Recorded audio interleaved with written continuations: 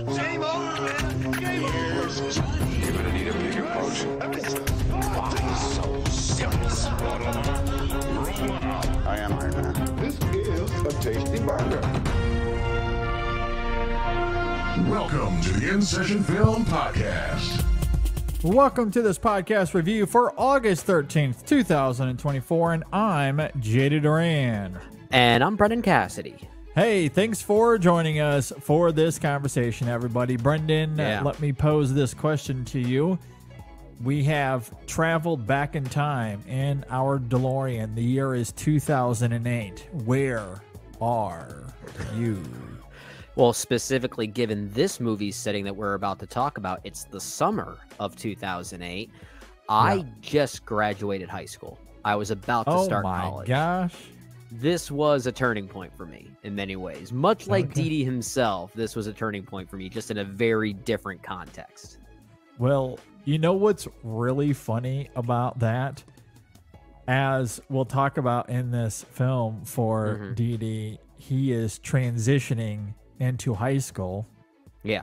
After graduating from middle school. Brendan in 2008 is graduating from high school, while I am graduating from college and transitioning into the way you described that made it sound like a 3-generational movie. Remember that movie Shaft, when all 3 versions of Shaft were? That's what I was just thinking of. That's kind of, that's a crazy irony that one is transitioning into high school, one's transitioning into college, one graduates from college. And we didn't plan that. We did not plan that whatsoever. No, we did not. That's wild. Yeah, that's crazy. Really fascinating. So yeah, this is the transitional episode of In Session Film. Clearly, all 3 of us transitioning in one way or another. I am really looking forward to talking about this film. This premiered at Sundance earlier in the year, where it won the Audience Award for U.S. Dramatic. And I think it also won the ensemble as well. It won the special jury prize, if I'm not mistaken, too. Yes. Yeah, for that was the ensemble award that you're talking about. Yes, the special jury ensemble and the audience award for U.S. Dramatic. Yep. So, this is a film I've been looking forward to all year. I didn't really know too much about it beyond its success at Sundance. It's this coming-of-age film. That's really all that I knew. I didn't really watch the trailer all that much either. I know it played in front of a few films that I saw, but I don't pay attention to trailers most of the time. This one I kind of avoided, too, because I feel like more times than not, trailers for coming-of-age films tend to mismarket their films in a lot of ways. I feel like they have a certain... They always go for a certain tone that's really all about getting people into the theater, and the movie ends up being something very different. They usually upsell the comedy and they undersell the sweetness of a lot of those films. And I still have not seen the trailer for Dìdi, but given the final product, I wouldn't be surprised if the marketing was more focused on the vulgarity of this film that we'll talk about. Yeah, that's interesting. I'd be curious to go back and look at the trailer in hindsight, because I honestly do not know. Yeah. And maybe that is what it tries to emphasize. I'm not exactly sure. It's hard to market these films right, because you always find yourself thinking of other movies that may have done the coming of age thing, even recently or back in the day. I mean, I could only imagine the marketing for this film reminding me of something like Skate Kitchen or mid-90s. Sure. Remember that? Yeah. There are definitely similarities we could probably draw between those films, but for reasons we'll get into, I think Dìdi has a bit of a unique perspective that allows it to stand out. Absolutely. So, I've been looking forward to this film. I am very excited to get into it. So, Brendan, if you're ready, I think we can go ahead and jump on in. Okay. This is a debut film from Sean Wang, and it stars Isaac Wang, Shirley Chen, Joanne Chen, and a bunch of others that come and go throughout the film. If you're not familiar with Dìdi, in, as we noted, 2008, during the last month of summer before high school begins, an impressionable 13-year-old Taiwanese American boy learns what his family can't teach him: how to skate, how to flirt, and how to love your mom. I actually didn't go on IMDb to look at. Is that really the plot synopsis? Yeah, that's what it says. Okay, That's what it says. Wildly specific, and that's It certainly is. not. That's not wrong.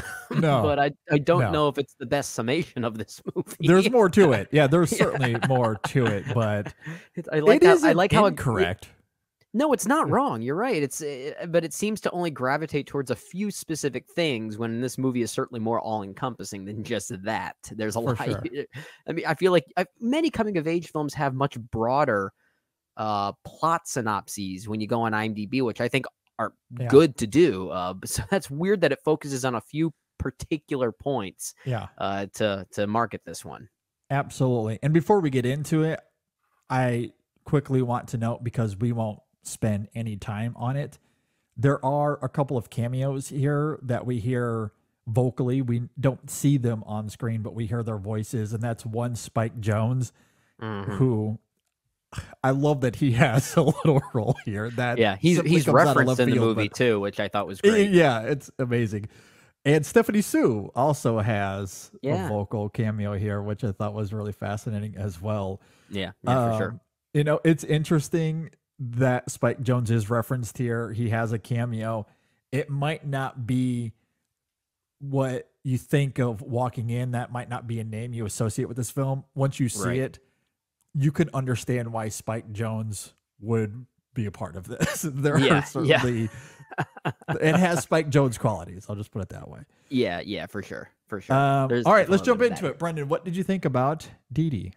Well, I think it's also worth noting a few things. So you mentioned that this was Sean Wang's debut film. It's actually his debut narrative feature film specifically, because he did get a little bit of attention for a short documentary that he directed in 2023 called Nene and Weipo. I don't know if I'm pronouncing that right, but I know it was nominated for Best Documentary Short Film at the 96th Academy Awards. And I know it's apparently available on Hulu and Disney Plus right now. It may have premiered at South by Southwest, where it garnered some awards recognition prior to its further nominations at the Oscars there. So I at least heard of this filmmaker's name, and you could tell that there was a personal a passion for a story like this, not just with that documentary, but also here with Dìdi. The fact that his real life grandmother is actually playing the Nene character here, if I remember that correctly. And she's a riot, just to throw that out there. She's great. She's great. Very old fashioned, very protective in ways that we tend to see a lot of, culturally specific coming of age films emulating. While this isn't a Korean family, this is a Taiwanese American family. I did get some Minari vibes a little bit, so they're like I know that's a different cultural comparison, but it's also a very personal story for Lee Isaac Chung in that regard. And Dìdi is I'm glad I did not see the marketing here, because I did not expect this to be nearly as vulgar as it was. The movie's got a potty mouth. It really does. And it's clear that Sean Wang is very much influenced by, and I think he's even spoken about this, he's influenced by movies like Stand By Me and trying to showcase both the vulnerabilities, but also the trash talking nature of children that we sometimes shy away from, because that is actually a thing. And he wanted to emulate that here, especially in the year 2008. I don't know about you, JD. When I was in high school, I heard kids talk this way. It's an interesting way to portray it. And what I think makes this coming of age film special when compared to so many of its other contemporaries, because it's not reinventing the wheel. It's doing a lot of similar things that we've seen many of these films do. But this one really is focused on the when of it all and not just the what. The when is so crucial here, not just the 2008 backdrop and the way it utilizes MySpace and AOL Instant Messenger, sometimes recreating an almost 5-minute sequence of just a kid surfing MySpace and Facebook and how Google and YouTube looked back in the day. The recreation of that is incredible. But I think the thing here that really stuck out to me, and where I even found some connectivity to this material, it understands that middle point, that summer between 8th and 9th grade, just before high school, really is a key transitional moment for a lot of kids, especially young boys. And that really is that focal point here. In many ways, it's a time capsule coming of age film.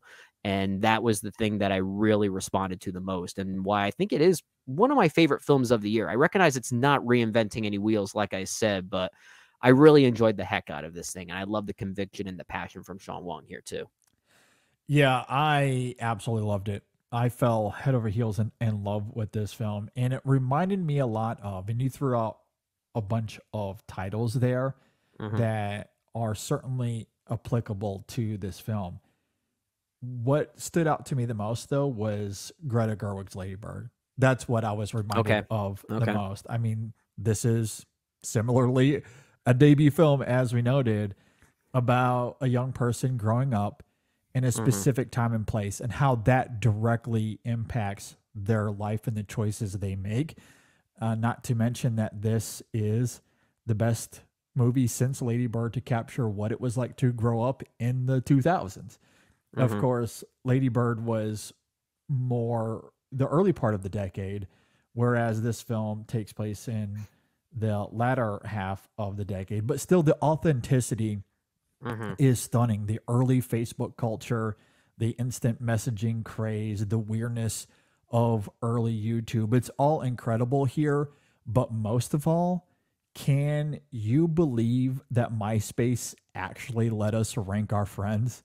Oh, I remember that. That is ridiculous. That is so, so borderline ridiculous. sociopathic. I'm trying to remember back in the day when I had MySpace. I didn't really partake in the ranking of friends. I think I was able to pick like 8 or 12 or 16 friends, whatever that group of 4 was. You can actually limit to what that variable of 4 was. But I always put like some of my favorite bands at the time as my top friends. So that way I can avoid the the idea of ranking friends. But you're right.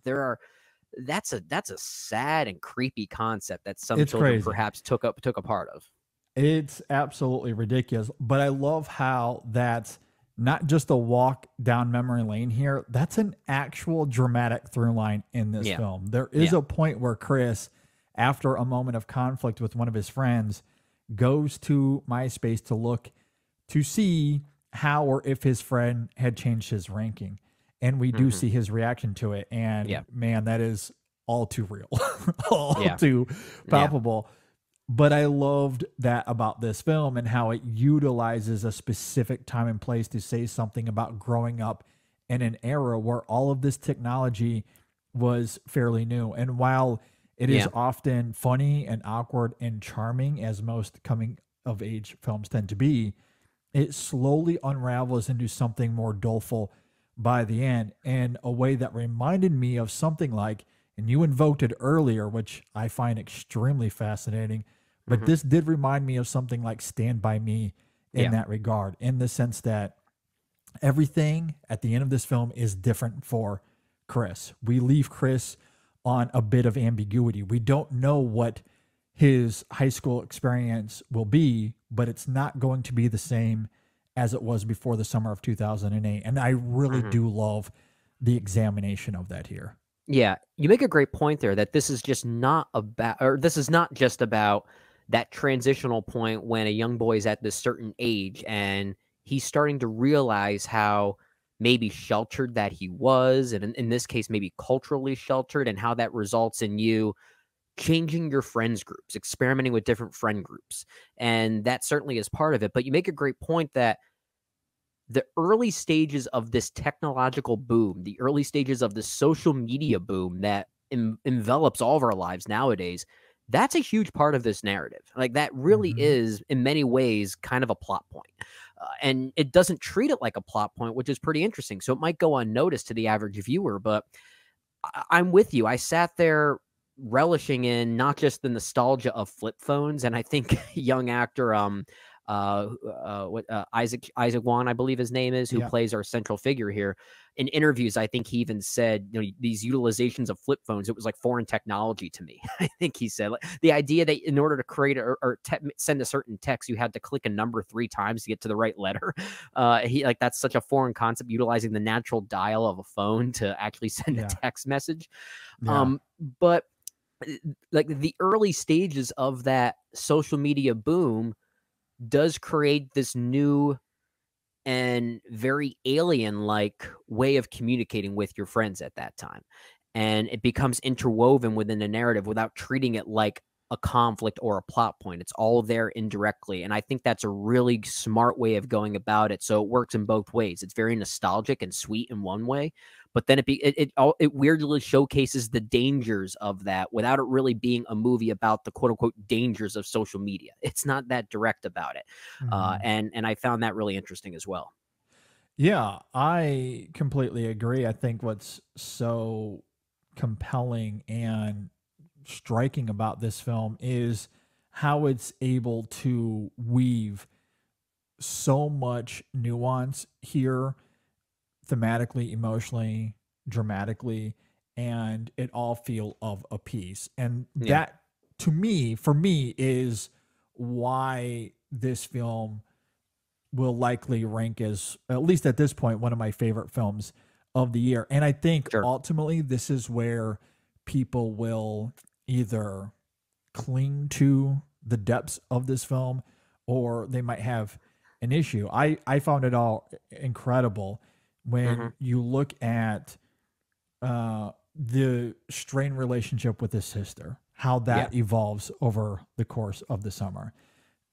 It's about the relationship with his mom. And like most teenagers, he just feels like she's breathing down his neck. He just doesn't understand the challenges of essentially her being a single mother who had to give up her dreams to take care of her children in the U.S. after moving there from Taiwan, which, speaking of, is why he is fatherless here. We never see or hear from him at any point in this film. All we know is that he is working in Taiwan.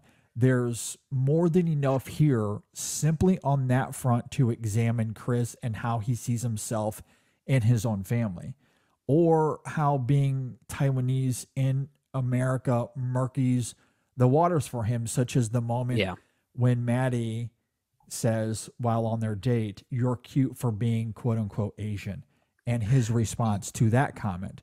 There's also the subtle but vivid shot of the skateboarder kids who come over to Chris's house to watch some videos, and Sean Wang lingers on the kids' shoes, which they do not take off as they enter the home. And little insert shots. We Love those see things. Chris in the background with his socks on to offer that contrast, that cultural contrast. There's also the dynamic of Chris's mom signing him up for tutor lessons after a friend of hers brags about all the things her son had accomplished. Again, that alone is a thesis here. But then there's the whole coming of age aspect to his story as well. For as much as it's about Chris and his identity, it's about the struggle of friendship and belonging. It's about his loneliness and his inability to express his emotion. It's about the fear of talking to girls and the constant embarrassment you feel when trying to date. It's about the incessant feeling of shame, whether it be toward yourself and how you feel like you've messed everything up, or perhaps toward your parents and how you feel as if you've failed to live up to their expectations. Somehow this film is able to explore all of that in 90 minutes without feeling bloated thematically or overstuffed narratively. There's a precision to Wayne's storytelling that I find remarkably impressive. The editing is sublime. The pacing is excellent.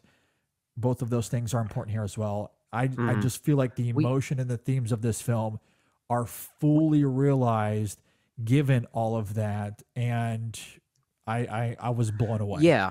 We talk about this a lot to the point that it might start to sound tiring for a lot of our active listeners who have been with us for many years, but we often talk about why we love culturally specific stories, whether they be coming of age stories or whatever it might be, that still are able to find some sense of universality to them, right? I mean, I for those watching on YouTube, I think you might be able to notice JD and I are not Taiwanese, so we cannot relate to the specifics of this particular story in this particular family, and yet we can. You know, it's all of that. It's one of those cases. If you were to switch this exact story out with maybe a different demographic, it doesn't change Yeah. the film, but it also does change the film. It's Yeah. it, it's it gets it to does have its it, cake and eat it too. It's broad enough that you can insert yourself Mhm. into Chris, especially if you grew up during this era, yeah, as you and I sort of did. We're obviously a Yeah. little bit older than Wang, but there's enough Yeah. where we can relate with him. But Mhm. it's also specific enough that it's Chris's story. It's Yeah. Sean's story. It's those that are Taiwanese that grow up in America. And at that It's- time specifically, which we'll go Yeah. back to that because that is important to your Yeah. notion earlier. But yes, it has the specificity, but it's also broad. Like it's successful on both fronts, I think. and I feel like that's how we have to sometimes grade movies like this, these coming of age films, and especially those that are from a particular point of view and perspective. It's how well they're able to straddle that line and have it both ways, as you're talking about. Can it go too Yeah. broad or can it go too specific?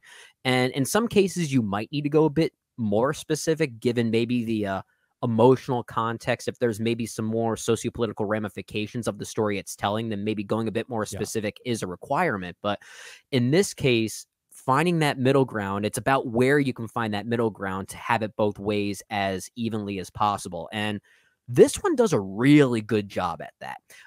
That tug of war is never felt. I never felt like this was trying to please two different audiences at different at different pockets of the film. Like, this could have easily went down the route of something like Superbad. And for a while, I was thinking about that movie early on as I was starting to relish in the vulgarity of it, which I did not Okay. expect. As I said, I mean, thought to it is myself, man, referenced in the film. well, so that's what I was getting to. Yeah, I was thinking to myself, man, I wonder if this is going to go the Superbad route. And then literally 3 minutes later, they're all at a party and they're watching the movie Superbad. And I guess it made sense because that came out in 2008. At least I think it did. 2007, 2008, somewhere around that time frame. Yeah. Yeah. In fact, actually, I think it was 2007, which means, of course, these kids would have been renting it probably for the wrong reasons when they shouldn't have been. Yeah, because they when their were parents watching it aren't at around. home. So yeah, it They makes were, sense yeah. And I that- think their parents weren't around. So they were, of course, sneaking in a very bad R-rated film. And they're all, what, 13, 14 years old around this time? So I thought that was a neat little tie in there. But yeah, it does. The film does a really good job straddling that line to be all encompassing and welcoming for everyone here. And I found relatability here, even though I'm not part of that specific demographic. I think that's a great thing. I felt like I wanted to learn something from it simultaneously. Absolutely. And that to me is why the film works. I could understand if some audiences wanted the film to be more specific with its cultural references and its family dynamic, or perhaps lean more into its broad appeal and pick a lane. Yeah. I, for one, am glad that Sean Wang decides to straddle that line. And I think he does so assiduously. And I do think it matters that he does attempt to straddle that line, because so much of this film is about Chris having to grapple with his family, his identity as it relates to being a Taiwanese American, and him trying to find out who he is in California, in his city, in his school. Yeah. It on is one both hand, that's of those things simultaneously. it's exactly that, but it's also just about that time when a young boy just simply doesn't know how to be cool yet. You could take it he's as very broadly as awkward. he's very awkward. Yeah, but that's definitely part of it too. Well, and I think that's what I love so much about the writing of this film, and especially where this film ends. Again, that Stand By Me-esque maturity, It's where very bittersweet. film- It feels very Yes. dangly. I love that. and I love that, because Sean Wang is unrelenting as it relates to the writing of Chris and the decisions he makes throughout the film. Chris makes a ton of mistakes here. Some of it is growing up and being juvenile, for sure. Some of it is Chris being a product of the time, being a product of his specific and cultural circumstances. However, I think the film does a great job of exhibiting duality in all of that. The skateboarder kids aside, because let's be honest, the way Chris treated his mom in that moment when they come over to the house was pretty Questionable. horrible. Yeah. But his date with Maddie, for example.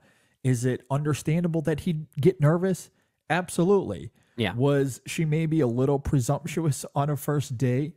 Yes, but the intent was not malicious. And she tried talking to him after the fact. Him ignoring her is what becomes more of the problem rift. there. Yeah. Same thing with his friend Fahad, leaving Chris to go to this party with two girls was not very kind. Did Chris need to... Yeah, he's not just a victim here. He's a culprit in many ways. Yeah, exactly. Did Chris need to return the favor, so to speak? Maybe not. But even so, there was a lack of communication between those two characters. So I do think there's great duality throughout this film that, yes, he makes mistakes, but you can certainly argue that he's as much a victim in all of that. And I love that about the film, is that in all of these things, it becomes a catalyst for change for Chris. So in those final scenes, he has his moment with Maddie. He has a final nod with Fahad. And what it suggests is that this is a turning of the page for Chris. Yeah. That life has these chapters.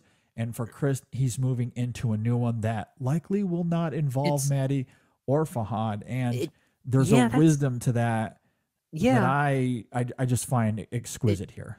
I mean, it could still involve then. There's still like a minor acknowledgement. Well, that's what I love about the film. And I hate making too many comparisons here because we've already done quite a bit already. But it's the same reason why I love so many of Richard Linklater's films, especially his coming of age films like Dazed and Confused and Everybody Wants Some. And while they're not coming of age films per se, but even something like Before Sunrise is the way he leaves threads dangling.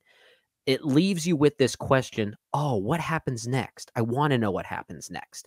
And some people might find that frustrating and a little bit unfulfilling, but I love that about this film in particular, is that it left me with that sensation. Lady Bird's another example that does that. It leaves you with this question, what happens next? Is there a reconciliation of sorts, or is this a completely new turning point for Chris and maybe him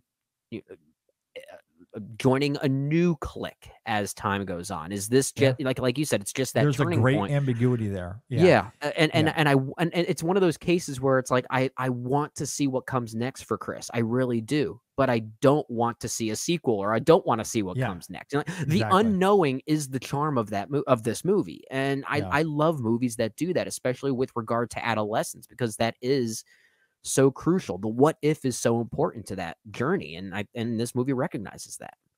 Absolutely. And I think part of the gravitas of that change, it's not just his approach to Maddie and Fahad, but you think about his sister and the bickering that they embody early on in the film, which everyone with a sibling will relate to significantly. For sure. Certainly took me back to the early 2000s for sure. Yep. I had a younger sister, so we were only a year and a half apart, so we were even closer in age. There was a lot more bickering there. But there comes a great moment in this film, and honestly, it took me aback emotionally. There's a moment in this film where Chris's sister has this epiphany that her relationship with Chris is about to change forever because she is leaving for college. And in a moment of that bickering conflict, Chris simply reiterates, in a moment of frustration, I hope to never see you again. Yeah.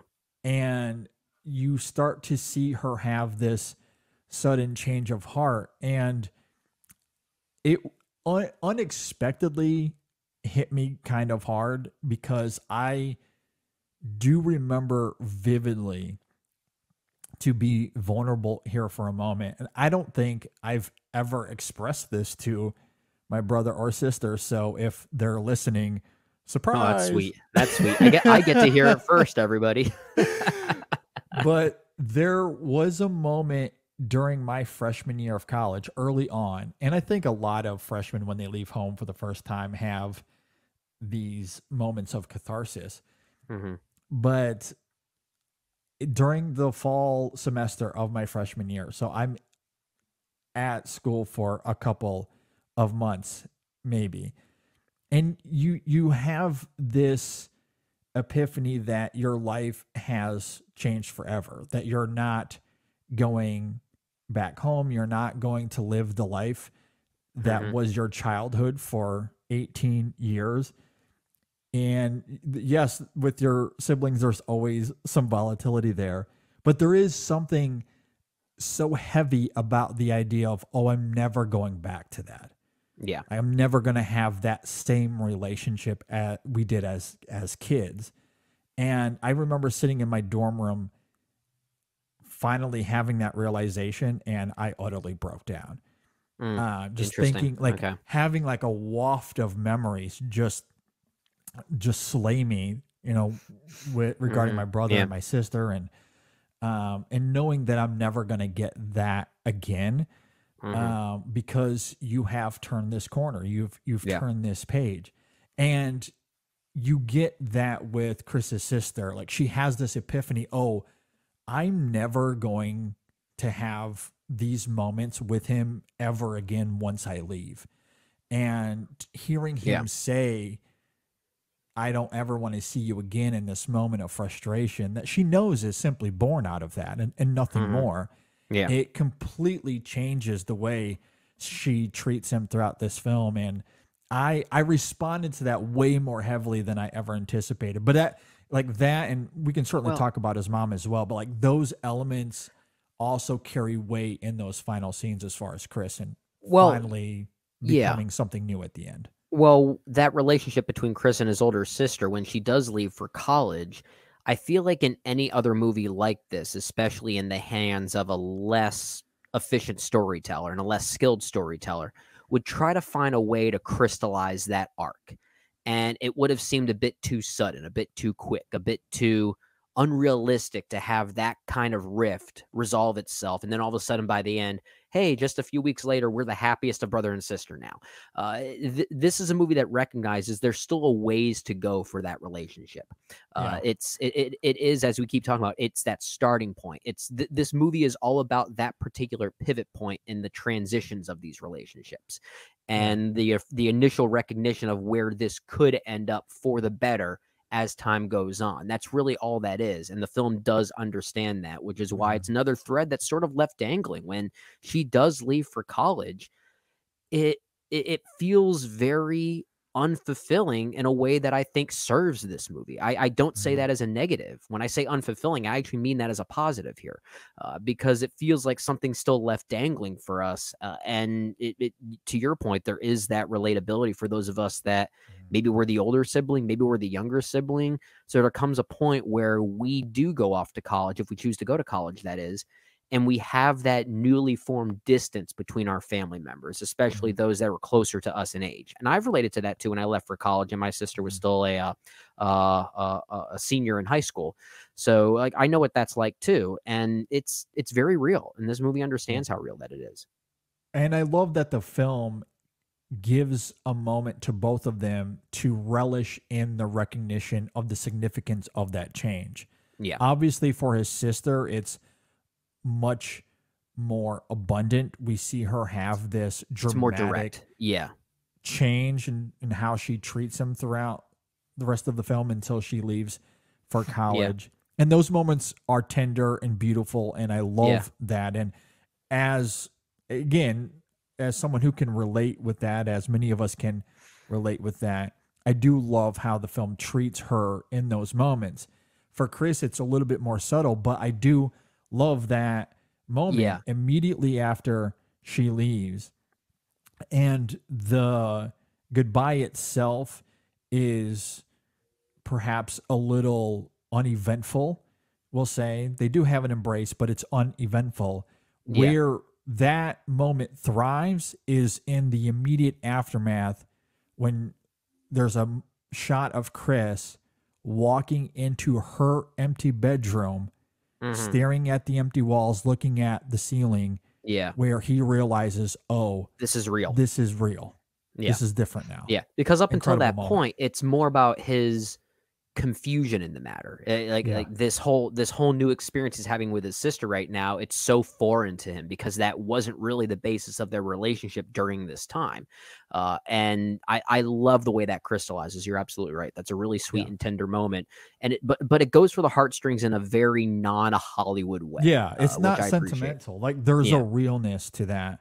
Yeah. That I think is handled beautifully in the writing and the directing and Isaac Wang's performance as well. Oh yeah, we keep talking about him. We keep talking about Chris at least as our main character. He really is great in this movie. Really quite terrific in a young performance here. But I do love that moment as well because it certainly understands the way you can convey catharsis in the movie that doesn't just mean you're full on crying your eyes out. Sometimes catharsis can be a bit more. It could be driven more by gestures and movements, and that's definitely a hard thing to do. And Chris certainly conveys that, or Isaac certainly conveys that for sure. Absolutely, and that I think is a big part of Chris's through line here, as well as the relationship he has with his mom, played by Joan Chen in this film. And I do love what this film offers her. The role isn't quite as. It's not quite as significant as something like Lady Bird, for example, where that is such a such a vital relationship in that film. Chris's mom here it doesn't have as much screen time, but I would say that the relationship is equally as important. And I do love that we get these details that allow us to sink our teeth into the character, that gives more emotional weight to the film. We see just how much she sacrifices for her kids, even though they don't really appreciate it. She's stuck in this thankless role. She wants to be an artist. Maybe could have been great if she committed to it, but again, had to sacrifice that for her kids. There's this absolutely heartbreaking moment in the film when she submits a painting for this art competition only to get rejected. And it's like a really good painting shot it's really moving. Or as we noted earlier, the scene of Chris yelling at her in front of the skateboarder kids is devastating to see her reaction to that.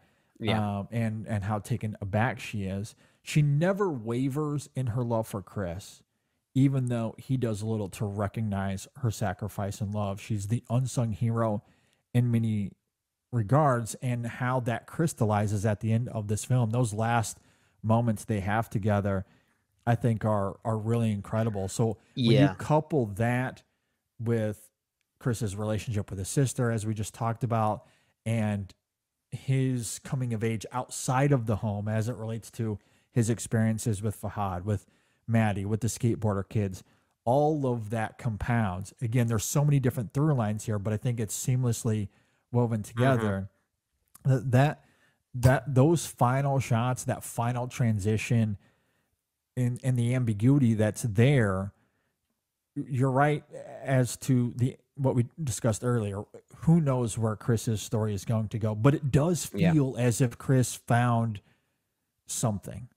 Whatever it is, there's something for him to grab onto as he turns that page. He's still just 14 years old or 15 years old, or however he is as a freshman going into high school. And there's a lot that he'll still learn over the next 4 years. But I just love that from the beginning of this film to the end, there is something concrete for him as it relates to what his identity might be. Yeah, and that relationship with his mom is great. This might sound like a weird way of saying it.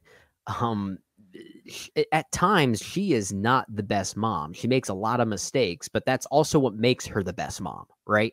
It's that because there is a recognition of that she has this unrelenting pressure to be there for her family while her husband is off making money for the family. And that's where this culturally specific side of the movie comes into the forefront more than anything else. Like the idea that the breadwinner has to be there making the money to keep them alive while she's there tending to the home. She even says at one point, I'm the one that makes this a house. I think she says to that's a great Nene moment. here, Yeah. which is a great line. But she does make a lot of mistakes because of that unrelenting pressure. Like she tries to set her kids up for success, sometimes not really recognizing that it is the thing that they want or not. Such as that dinner scene with her friend who's bragging about their own kid and the grades that he has and the sports that he plays. And she doesn't really have much to say about Chris outside of, oh, he does a little bit of filming and stuff. He So then they have to say, skates, oh, is what she says. yeah, he skates. It's like, oh, he also does some filming. Then they say, oh, like Ang Lee. And so they have to draw a comparison to a great filmmaker in order to justify him doing great work. And then she rolls with that and rolls him into tutoring where the kids are still not nice to him and doesn't really think about it in that way. I was looking at the trivia here. Apparently a nice little tidbit here is that when Joan, the actress, references little Ang Lee. Apparently, she also worked with Ang Lee on a film before, so I thought that was great. I think it was Less Caution specifically, so I love the little in joke there if that was meant to be one. But she has to upsell his skills a little bit, almost as like they're trying to find bragging rights for him. Yeah, no, that's a really great moment in this film as well, and that is certainly an aspect of the film I found interesting for both Chris and his mom. And as it relates to the reference specifically to Ang Lee, I love the contrast to what the film reveals later on as it relates to Chris's cinematography skills, which let's just say it's a far cry from the films of Ang Lee. The far cry from Spike Jonze as well. Yeah, it's a great little revelation in this film that heightens that moment in hindsight. I mean, really and of course the cut away from Ang Lee features a moment of magical realism involving a talking fish, and I half expected a tiger to just come out of and just eat it up. Yeah, there's 2 scenes of magical realism in this film, hence the cameos we mentioned earlier, I guess. I don't even know if I want to call them magical realism. They're so silly and so weird that it's almost beyond description. I loved it though. There are 2 moments in particular involving a squirrel, I'll simply say, that had me in stitches. I've never seen anything like that. I did not know the film was going to be that brazen with this kind of story. The moment that involves Spike Jonze's cameo, I'll say that use of magical realism makes sense given the state of mind of Chris. I'll say the one at the dinner table with the fish it's simply out of nowhere. That's but I love it. Like I think that may have been the sudden turn. I think that may have been the first moment of that. So it did seem almost random at times. So thankfully the movie at least has a purpose and how it utilizes that. It does it a little bit more often. There's a couple more times. So it's at least a little bit consistent. And with the Spike Jonze cameo, I couldn't help but think, okay, now we're getting a little being John Malkovich here, I guess. A little bit of that. I loved all of that. And how we're talking a lot about the thematic nuance of this film and the relationships that Chris has and how that ultimately leads to this bittersweet ending where Chris turns the page and finds something to stand on. Even if it's not much, it does feel like a page has turned for Chris. And I love that about this film. Again, it reminded me of Stand By Me. It doesn't quite have the same stakes, but still it feels like there's substance for Chris that leaves him in a new place than where we met him at the beginning of this film. And those are often the best coming of age films, I think. But I don't want it to be forgotten that this film is absolutely hysterical at times. It is very funny. I love the awkwardness of the film. A lot of the humor is straight out of 2008. The dialogue, the way these kids act. Oh my gosh, yeah. Where's Vince Vaughn when you need him? Because he keeps talking about how we don't have enough raunchy comedies anymore. He needs to watch this movie. I know. Well, and what's great about the writing here as well is that it's not movie-ish. It's not manufactured. Yeah. Look, and we just got done talking about this with M. Night Shyamalan and Trap and how he contrives everything But that's his trademark. because it's a movie. And that's him. Like, I love that about M. Night. So I'm not saying this as, oh, Sean Wang and his writing is so much better. Oh, it's like M. Night needs to be more like Sean Wang. No, stick to what works for you is Yeah. ultimately what I'm trying to say. But I do love that this avoids the traps of manufactured dialogue and it feels natural, especially because of how some of these kids act. And, you know, when you're 12, 13 years old, there is a juvenile nature to your behavior at that time. Yeah. And that comes through in a really authentic, stirring way here that I absolutely love. Like, there's an abrasiveness to these characters that I think that's really great. It's funny. Yeah, a lot of the great humor here also involves his mom, which I thought was pretty surprising. There's a moment in a car involving a fart. Oh, yes. That was unexpected as well. I was writing a few notes down. I just simply wrote down mommy fart just so I wouldn't forget that. So good. Yeah, did not anticipate that at all. But yeah, again, that's that natural realness that movies don't often depict. When was the last time you saw that in a film? That wasn't like overly stylized for comedic sake. Yeah, but I'm sure many families have had conversations like that before. Oh yeah, it's documentary like without feeling like a documentary. So I guess it's no surprise that Sean Wang certainly, he came from making a short documentary that was inspired by his own family. So he's allowing that to bleed into this film, and it does feel authentic in that way. I completely agree. Another moment of authenticity in this film that just similar to the MySpace thing. There's a moment where Chris tells one of his friends, I need you to call me in a minute. And he walks into the house next to the girl he likes, waiting for his ringtone to go off because he's because it's because he knows it's a band that she likes. I think his ringtone may have been I think it was Paramore, because the band Paramore is all over this movie. Anyone who grew up in the early 2000s to mid 2000s has done exactly that move. Oh yeah, you in look one for way or another. We've all done it. Yeah. You look for an end because God forbid you start the conversation yourself. We can't do that. Yeah, exactly. You want to show off the ringtone at that time because it was all new and it was all starting to become custom. I mean, I guess by 2008, maybe the iPhone craze had started to take over. But especially in the early to mid 2000s, when I was in high school, man, that was a move everyone pulled off. And it was hilarious seeing that in this movie. Yeah, I did love the references to various forms of art and music. I mentioned the band Paramore here, although it was kind of a scary thing, knowing that Hayley Williams and the band are still making albums and they're still doing pretty good, doing more dance-oriented rock nowadays. But if a younger audience sees this movie, is their reaction that, oh, that Paramore band, that's a good classic rock band? Are we at that point now? That's kind of a scary thing if that's the case. Yeah. I mean, when we were growing up, what did you think about music and films of the 70s? Didn't it feel ancient? If someone in 1999 was like, oh yeah, that movie from 1973. It kind of did. Yeah. Like forever ago. I think of music at the time. I think of music at the time as classic rock when I heard of bands like Led Zeppelin and Queen and Styx and many of those other examples. That's what they played on the classic rock stations at that time. Yeah. Well, I mean, I used to see classic rock as like a genre rather than a classification. But now, I think back at my childhood and in the mid to late 90s, bands like Pearl Jam and Nirvana were still kind of top of mind.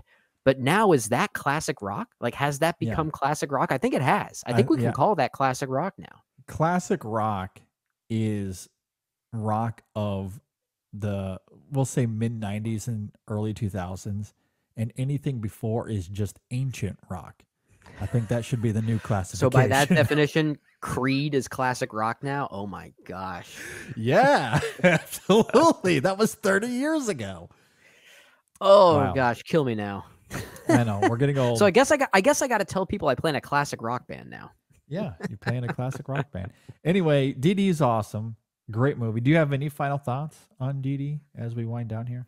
No, I think everyone should see it. I don't often make recommendations for movies anymore because I just like to talk about how I react to it. And I recognize that not every movie is for every audience, but I think this is one that could be pretty accessible to a lot of people. And I hope people check it out. Yeah, I absolutely love this film. Absolutely adore it. It is one of my favorite films of the year so far. And maybe that's not a surprise given that I immediately thought of Lady Bird, which was my favorite film of 2017. I don't know if Didi is quite that high yet, but it might be. I mean, I love this film a lot. And of recent coming of age films, certainly in the the indie circuit, if you want to classify it in that way, I think of movies like not just Lady Bird, but also mid-90s, like I mentioned earlier, or Skate Kitchen, or maybe another example that I've seen floating around as a comparison is Bo Burnham's 8th Grade. Yep. Still in my thunder. That's exactly where I was going next.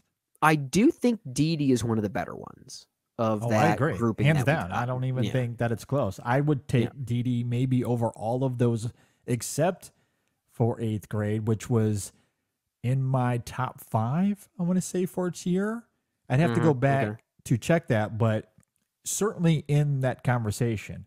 If it's not in my top 5, it's not too far from it. I absolutely loved that film. Yeah, that would be a great topic for us to go back and look at some of the best coming of age films of maybe the past 10 years or something like that. And maybe we try and specifically focus on movies that fall into this more, I guess, literal classification of coming of age. Because you could be a bit, I guess, creative with how you define that. I mean, in many ways, you can probably argue that Hayao Miyazaki's The Boy and the Heron is kind of a coming of age film, but it's not really the textbook example of a coming of age film like this film is, or some of these other examples. But I think of that kind of classification, Didi is one of the better ones we've gotten as of late. Yeah, and it's not even close as far as I'm concerned. I think it's one of the best films of the year, period, let alone coming of age or otherwise. And Lady Bird and 8th Grade are certainly films that immediately came to mind. I thought of Lady Bird because of how it is about this specific time and place, and that is such a vital part to Lady Bird as well. For sure. That directly impacts Lady Bird's choices throughout that film. Similarly with Chris here, 8th Grade has a lot in common as well because that was a directorial debut, as was Lady Bird for Greta Gerwig.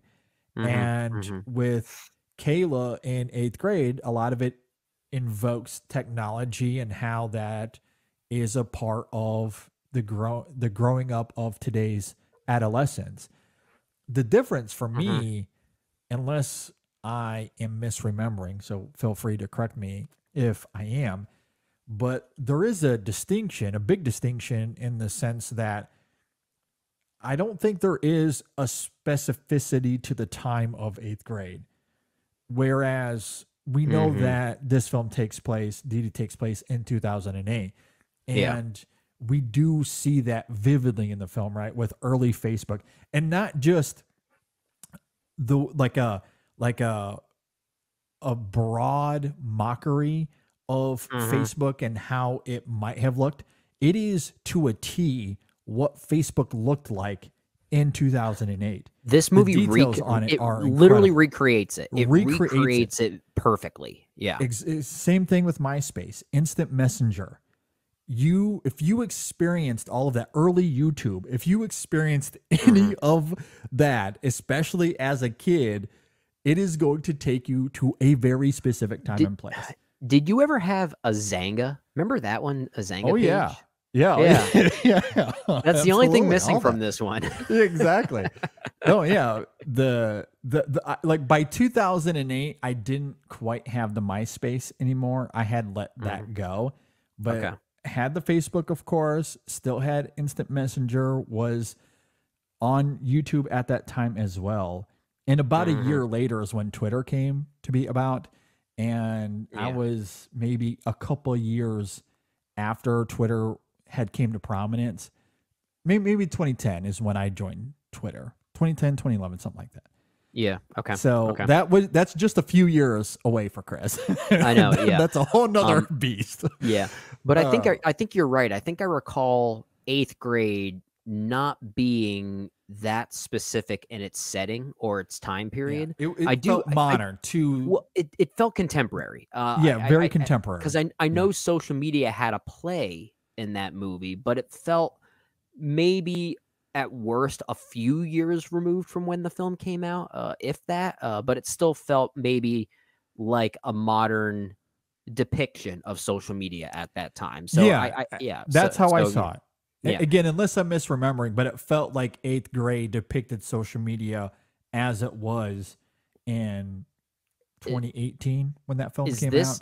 Is this an unofficial trilogy of time period coming of age films between Lady Bird and then technically this one and then technically 8th grade, if you want to do it chronologically as far as the time periods they're represented in?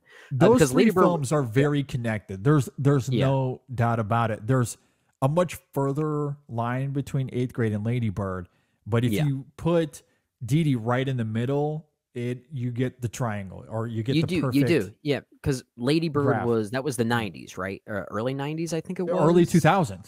Yeah, early 2000s. Yeah, I talked about that in my opening thoughts.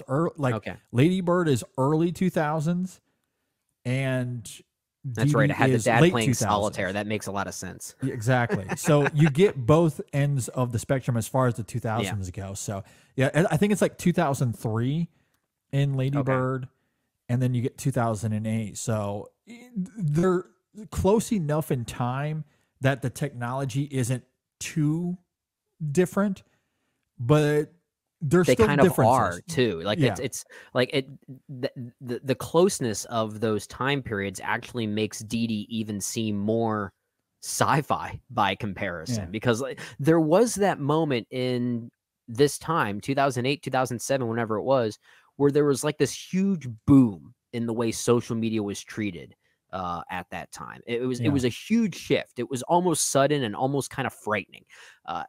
Even though that's only 5 years removed between Lady Bird and Didi from a time period standpoint, it seems much larger because of that huge shift. Yeah, and obviously Lady Bird is about 4 years older than where we pick up with Chris in this film. Yeah. And also they're very different characters. If you put Lady Bird into this time and place, although both of them are in California, so it really is just the time gap. But if you put Lady Bird into the film of Didi, I don't know if much changes for her, because she's the artistic. I'm not really controlled by technology. Like I could. Oh see, no, she's the hipster. She's the hipster. She's the pretentious art person. Like she doesn't care about MySpace and Instant Messenger. Yeah. Like, she's not going to be on those apps. That could have made an even better argument for an unofficial trilogy here, but I think 8th grade took place in New York, not California, if I remember correctly. Yes, that is correct. Yeah. Yeah, so I guess that kind of breaks it away a little bit, sadly. I don't know. But they're still very connected. All three There is a connectivity here. I mean, a lot of people might argue that Jonah Hill's mid-90s might make more sense here, but I don't think it really does. That's a much more directorially interesting movie that I don't think necessarily works as much. Like that was more about Jonah Hill trying to flex some of his muscles within that setting.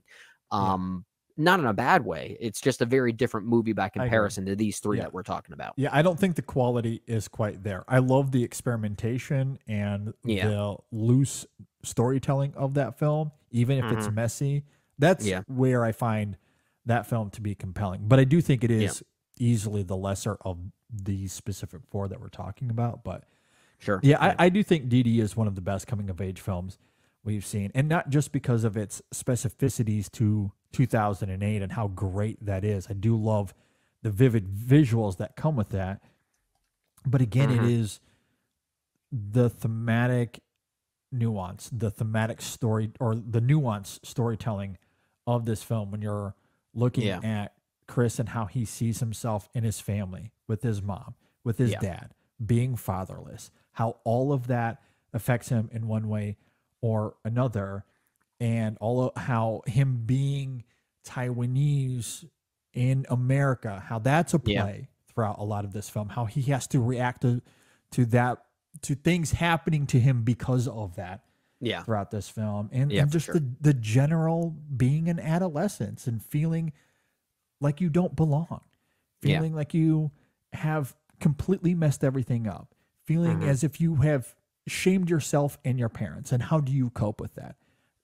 It's incredible how this film fits all of that here, Yeah. and it finds a seamless middle ground, and without it being messy and completely disjointed. It's kind of a miracle that this film is as great as it is, given everything that it's trying It's to really good. toy It's with. a really good movie. Good stuff. I love it. Absolutely love it. I highly recommend it. Please see it as much as you can. I think we'll go ahead and wind down here since we ended up getting into a rabbit hole here for final thoughts. But Sometimes the movies we love Yeah, the it's most fun. make us just want to talk about other just things. want to talk. Yeah, absolutely. So if you agree or disagree with anything we had to say here, please leave a comment if you're watching on YouTube.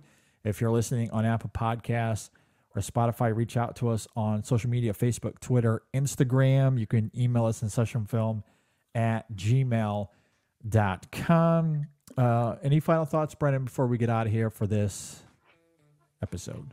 I really am wondering how this film is going to sit with me with regard to this year. I feel like this is a film I'm going to like more as time goes on because of that universality, and I'm really curious to see what happens when I get. This is one I can easily give a revisit to, not just because it's only 90 minutes long. It's a very brief film, but movies like this, really good coming of age films, have this inherent rewatchability for me, at least. Yeah. And this is a movie I want to show people. Like, I want to watch this with other people and get their reactions from. And that's almost like the best compliment I can give it when I think about it, is like the fact that I want to show people this movie while I'm sitting there next to them experiencing it for the first time. Yeah. So that's my final thought. I feel like that's probably the best praise I can give it, honestly. Yeah, it's very, very good. I loved watching this in a theater, even if it was me and 3 others.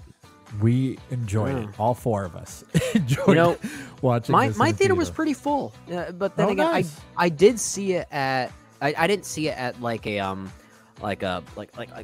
high end Regal or AMC or any well recognized brand like that. I saw it at the local art house theater, the Bryn Mawr Film Institute specifically, which is sort of known for attracting the community that's interested in these types of films. Sure. So it got a pretty good following that day, and it was a very engaging crowd. They were definitely with this movie. Good to hear. To hear.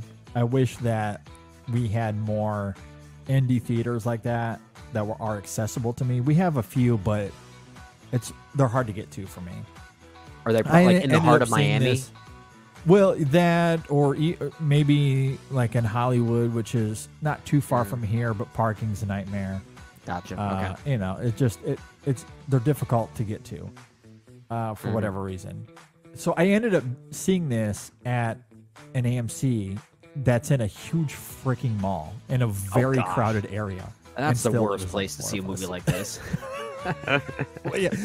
It is funny because, and I saw this on a Saturday night, so there are a gazillion people there, which in and of itself is exciting. You're walking into a movie theater, Yeah. and people are there to experience the cinema, and it weirdly gets you emotional a little bit. Like, okay, people are having fun here.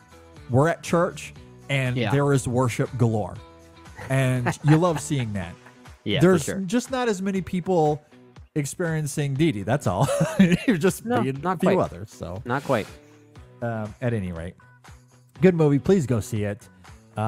With that, thanks for listening. Thanks for watching, everybody. We'll see you next time on the In Session Film Podcast. Isaac Wang, awesome in the film. Probably should have known that earlier. Really good. Performance is great all around.